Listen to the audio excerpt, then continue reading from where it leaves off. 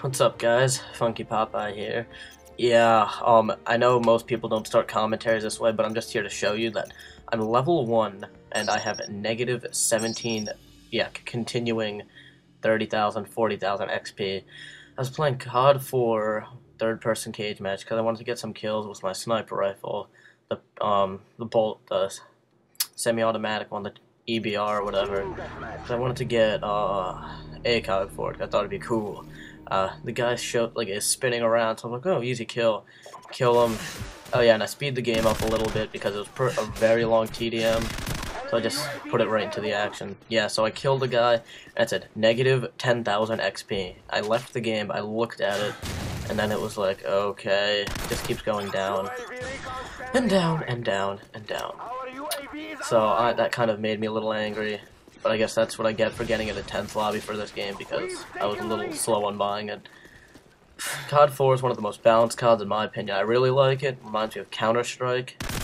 Counter-Strike Source, I'm a big fan of that game. I don't know why. I know they're two totally different games, and people do it. Oh, you're comparing COD to Counter-Strike? That's sacrilege. Counter-Strike's like the best game ever. But, Mediocre Puma just gave me this idea, because most people aren't really interested in gameplays or talking about them, so I'm going to tell you a little story. When I was 10, I was diagnosed with a Wilms tumor, which is cancer of the kidney. I had it in my left kidney. I just thought, when they removed my kidney after the surgery, I thought it was just like a tumor, and then my mom, here I fast forward to the end, my mom, you had cancer. I was like, oh, that's awesome, I beat cancer. She's like, it's not that easy. And then I was only like 9 or 10. Excuse me, she was like, you have to go through a thing called chemotherapy. I was like, what's that? She said, that's where they put medicine in you through this through like an IV needle type thing, that into a port that connects to your heart, that will pump the medicine through your bloodstream. I'm like, oh, so it's just sort of like medicine through an IV. And then she's like, it doesn't kill, it's like, the way she put it for me was like in child's terms, since I was only 10. She's like, okay, the cancer cells are like the bad guys, and your white blood cells are the good guys. They fight the bad guys. There are only a little bit of white blood cells because they're fighting a lot against the cancer. So when they give you the chemotherapy, it's not just going to kill the cancer, it's going to kill everything. So you're going to feel a little sick. Wilms tumor's not that serious of a thing, so the chemotherapy was not hard.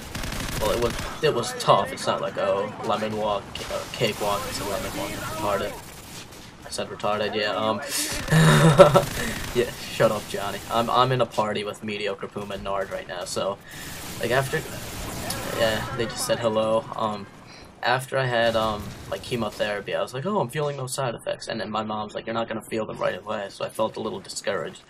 Next morning, I felt terrible. I felt like vomiting and everything, and it's just terrible. Like, fast forward it again. Yeah, sorry about that. 8-minute gameplay. No one wants to watch that. So it was like a tough 6 months. It seemed like it was harder on my mother than it was on me.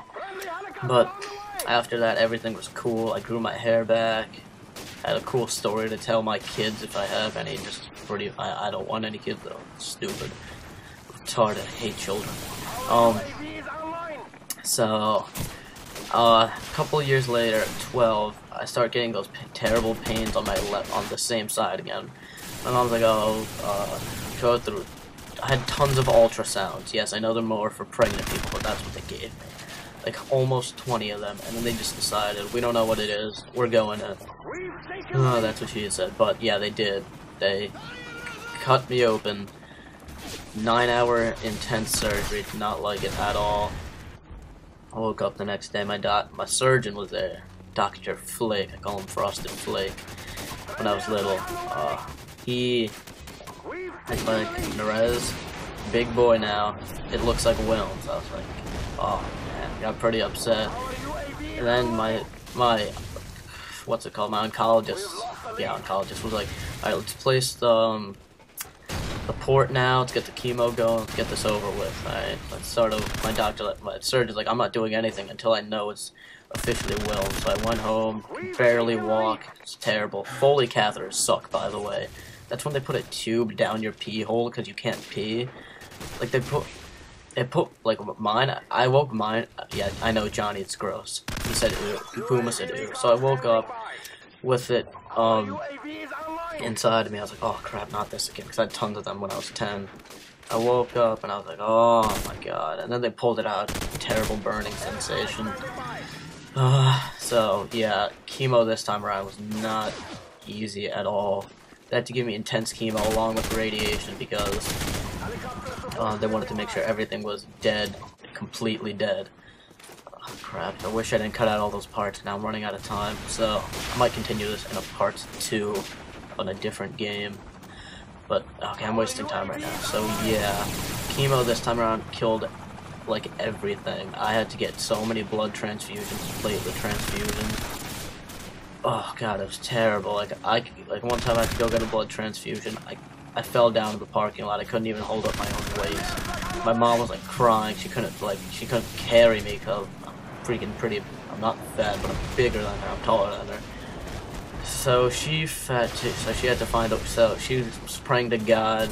She was praying to God. She was like, "Oh my God, please God, help me get him in the hospital."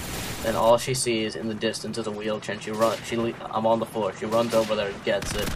I'm in the wheelchair, and she brings me into the hospital to get my blood transfusion. Gameplay's over. I'll continue it next time.